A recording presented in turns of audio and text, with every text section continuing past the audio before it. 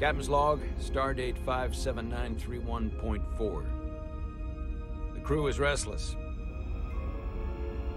After spending too many months piecing our ship back together, we're finally about to venture out on a new mission. And the crew isn't letting this unprecedented ion storm slow them down. They're ready for something different. I know I am. Perhaps more than any of them. Fortunately, nothing ever stays the same. It's entropy, the nature of the universe. Change is inevitable. And while entropy says order gives way to chaos, in this case, change is good.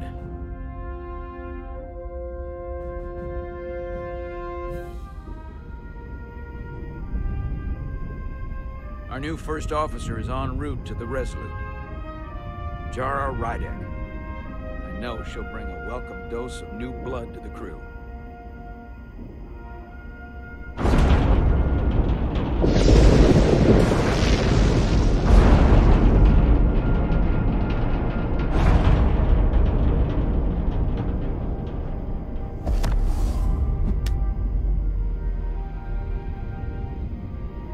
Thanks. No problem. I'm not great with flying. But these little shuttles are the worst. Here's a tip, don't close your eyes. You'd think that would make it easier, but it only makes it worse. Look out the window, pick a star, and just focus on that. I'll give it a try.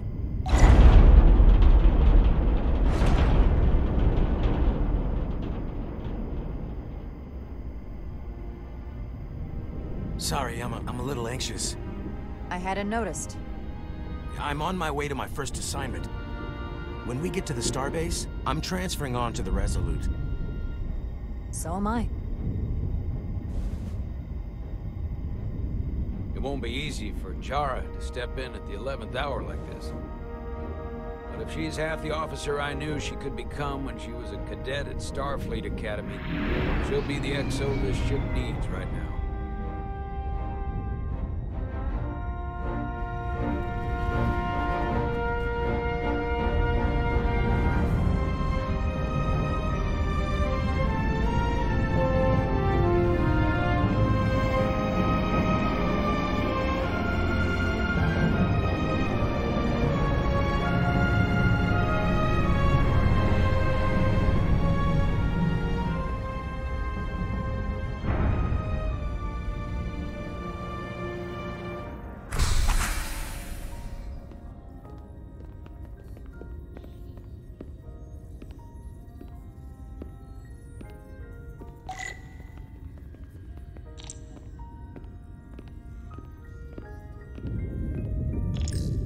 A starbase on the very edge of Federation space.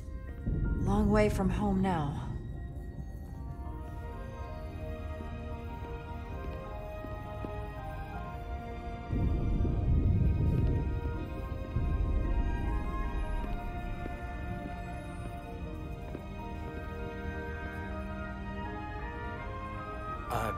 Commander? I'm not usually such a nervous wreck, by the way. I actually did well at the Academy. Oh yeah? Maybe you've heard of the Torvalin test? Sounds familiar. It's a tactical simulator that makes the Kobayashi Maru look like a picnic on Pintaris 5. Anyway, I finished in the top 20. Not just in my class. I mean, all time. In the history of the Academy. Really? That's quite impressive.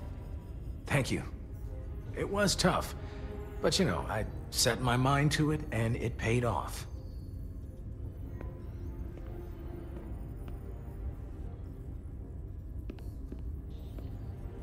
Please place your hand here. Hold it there for a few seconds.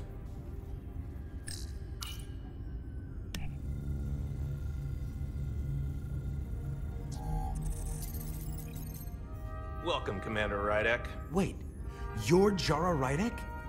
You absolutely crushed the Torvalin test. You finished in what, like the top 3?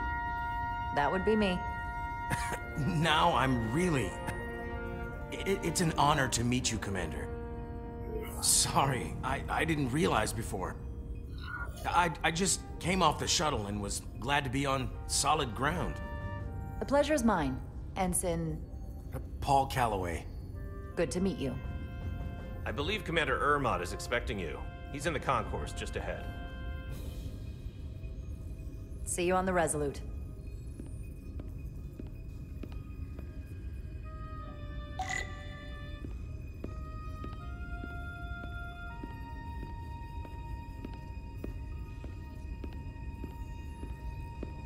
Good day, Commander.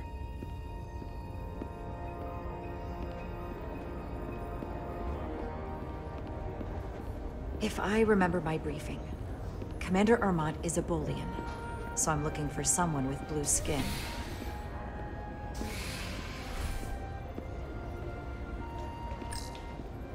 Starbase 128 has 4 docks.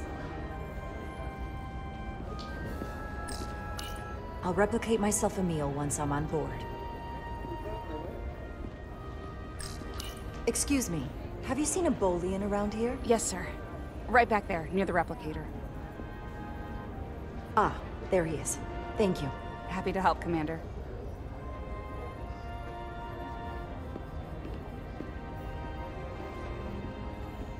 Excuse me.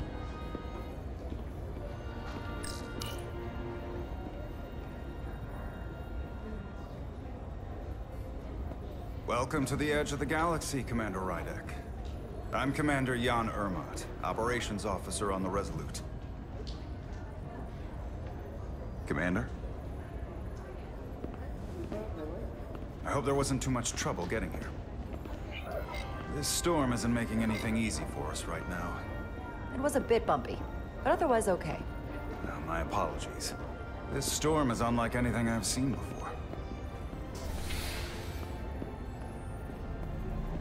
We're grateful you were able to come fill our first officer vacancy at such short notice. From everything I've read and everything I've heard, we're lucky you were available to us. Coming from a premier starship and all. To our little research vessel. I'll do my best to live up to expectations. Oh, I'm sure you'll do just fine. And if I can help in any way, just let me know.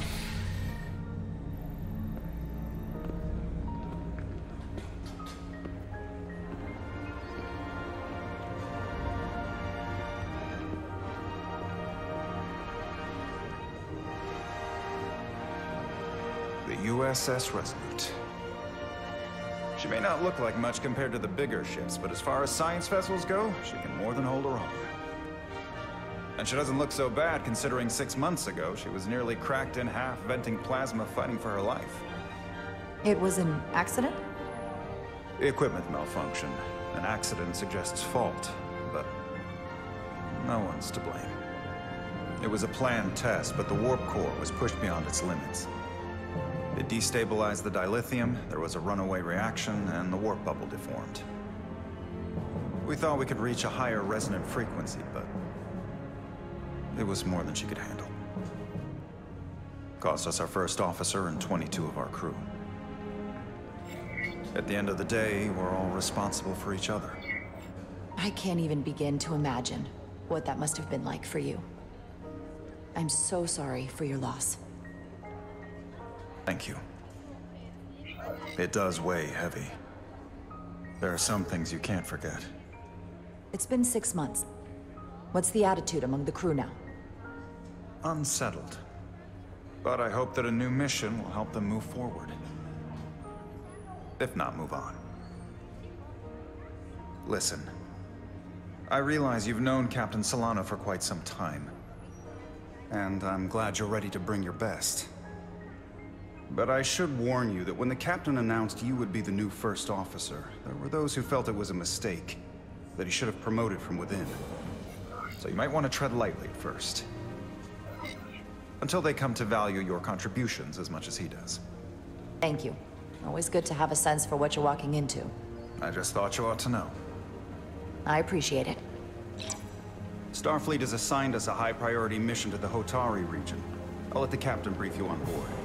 I know he's eager to see you. Will we be mission ready in time? We have every intention. The crew has been working around the clock to get the ship ready. There's still so much to do.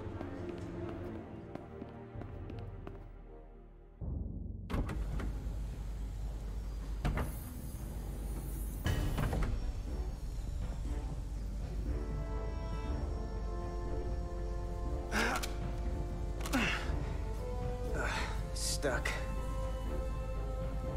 I got just the thing.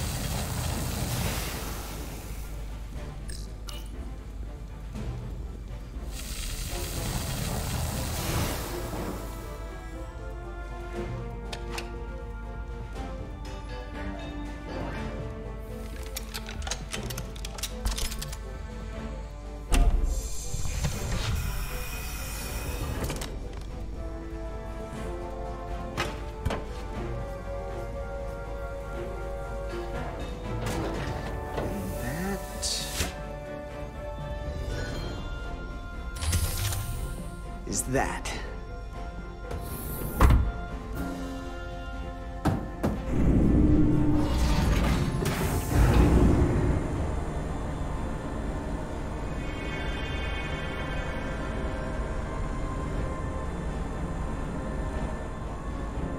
I thought the thing was totally fried.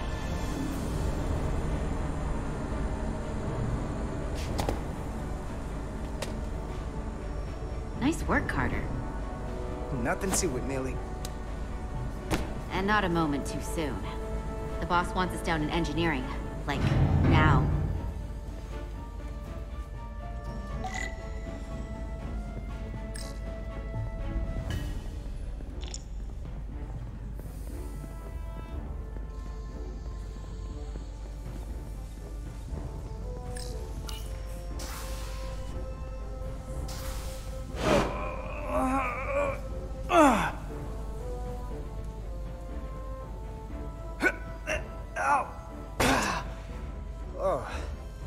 Come on!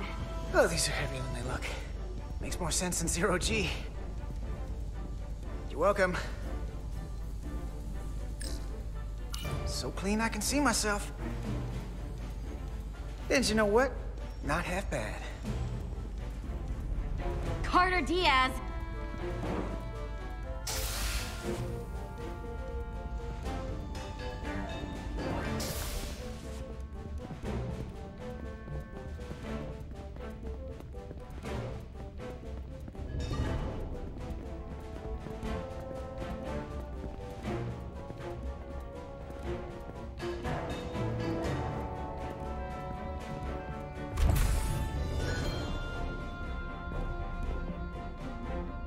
Engineering. I heard the new XO just arrived. Won't be long before we get underway. I just hope whatever Chovak called us down for, it's something good. I can never tell with him. I'd rather not end up degaussing plasma manifolds. You and me working together, we can tackle anything he throws at us. Your optimism is positively contagious.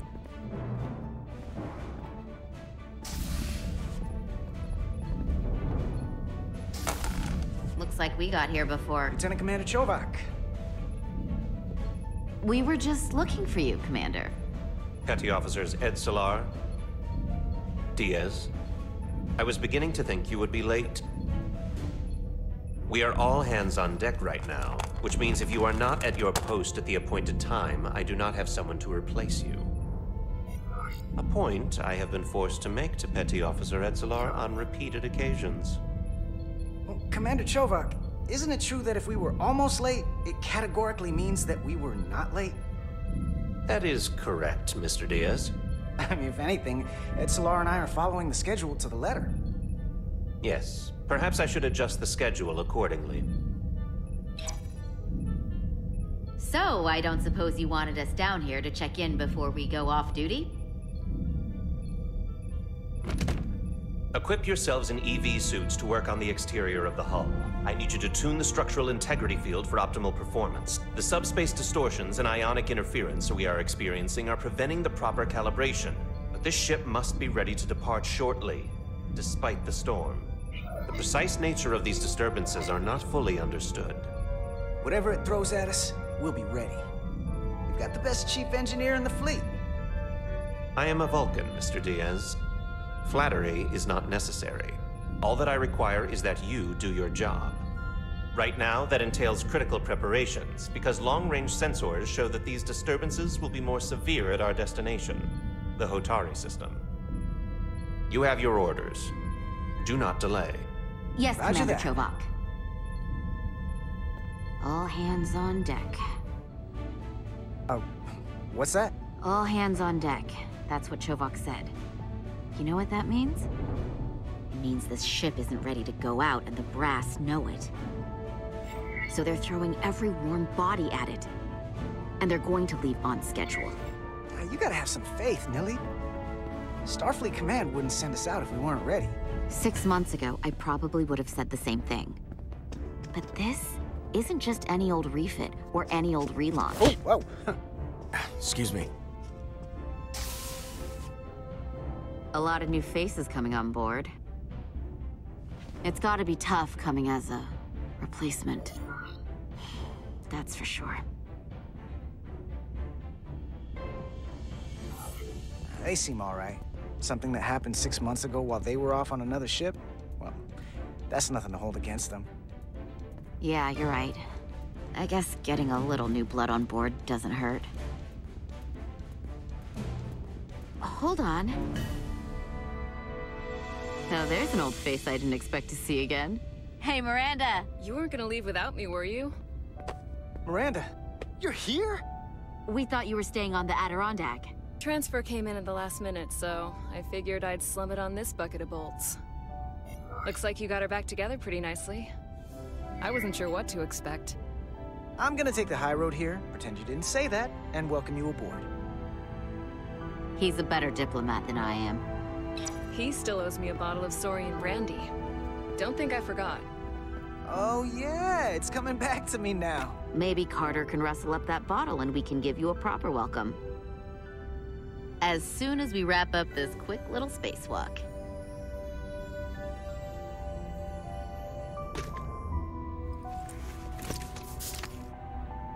Here, let me help you.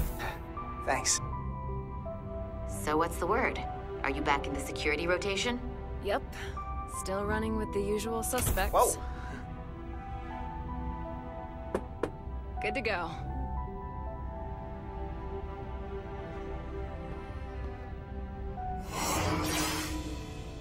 See you on the other side. Activating magnetic souls.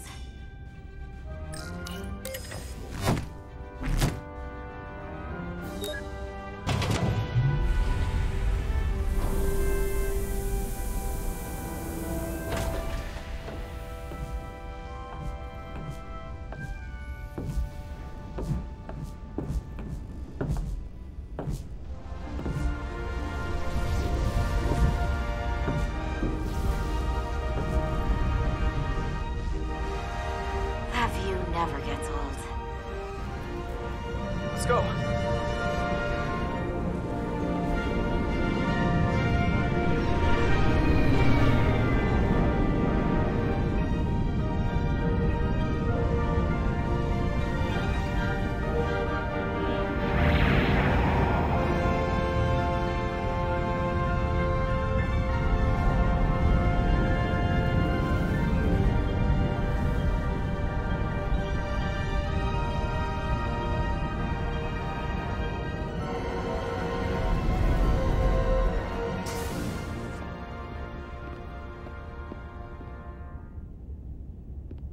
Captain Solano should be here momentarily.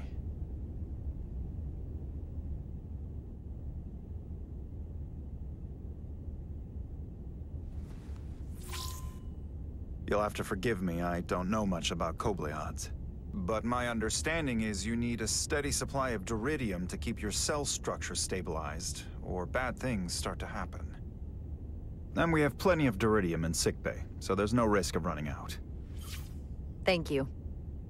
Feel free to make yourself at home. And help yourself to whatever you like from the replicator.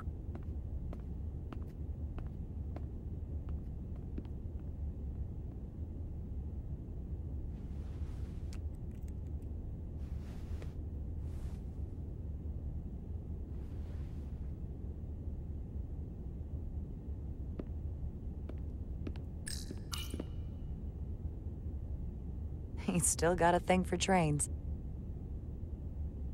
The warp engines of their day, apparently.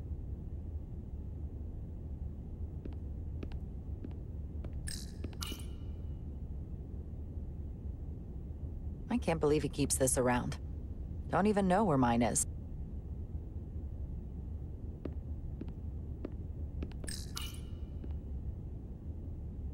The first mineral Captain Solano ever discovered. Always was the nostalgic type.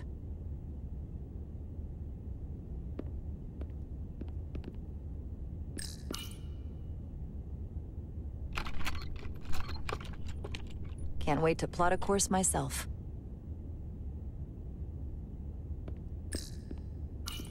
Just a sip of something. Ractigino.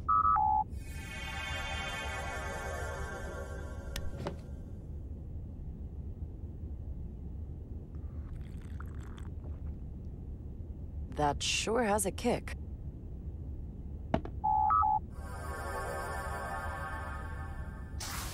Jara Rydek. Last time I saw you, it was graduation from the Academy. You'd already secured one of the most prestigious assignments possible.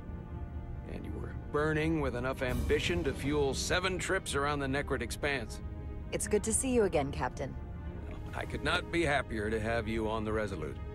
My only regret is that we couldn't provide you with a warmer welcome. The arrival of a first officer to her new ship deserves a bit of fanfare.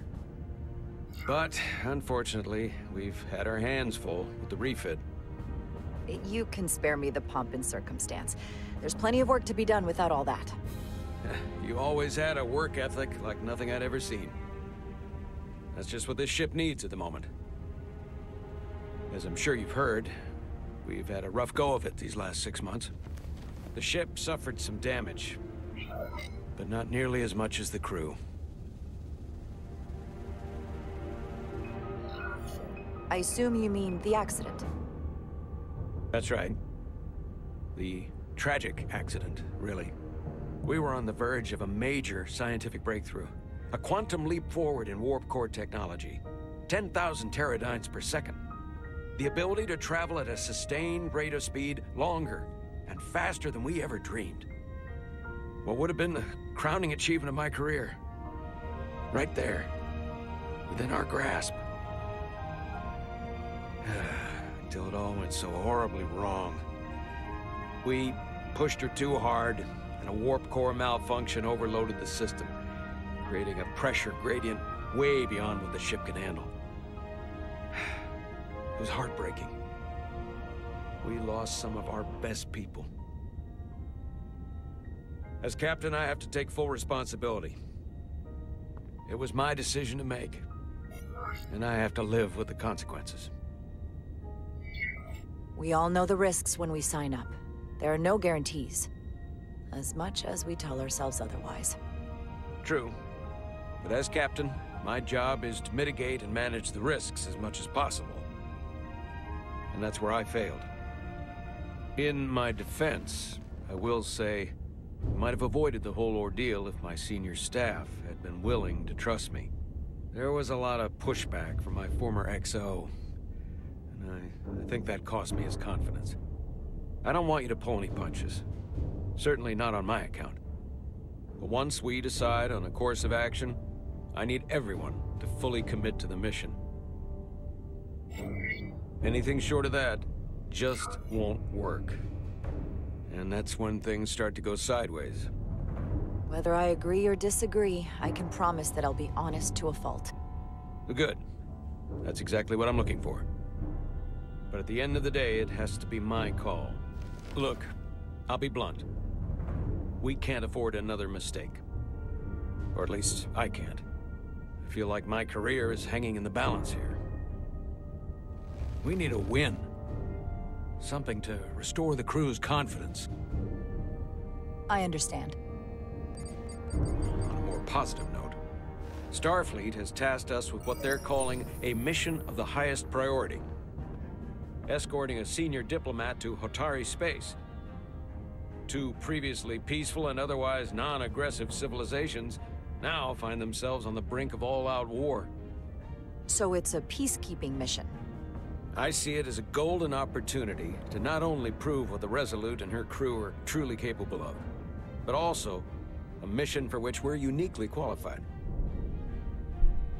This ionic storm. Our long-range sensors suggest it's several orders of magnitude stronger than anything on record. A total anomaly like nothing we've seen before. And you'll never guess where it leads. Hotari. Exactly. Very nearly in the precise location where we're headed. Where I imagine the interference will be exponentially greater. But the diplomat will brief us on the details of the rendezvous. But are we prepared to embark on the mission? As much as I'd like to think that's true, I have my doubts. But I don't want to get ahead of myself. I expect we'll have some rough sledding when we arrive, so I need you to prepare the crew for the worst. There's just one more thing I want to clarify up front. The metric that, for me, will be the ultimate measure of your success. What is it? If after serving as my first officer, you don't one day find yourself with a ship of your own, then I will consider it my personal failure. When that might happen is entirely up to you. But it goes without saying, you have my full support. Thank you. But I feel like I still have so much to learn. You'll have plenty of opportunity. And if you're willing to put in the work, I'll do everything in my power to help you along the way. Come, let me introduce you to the crew.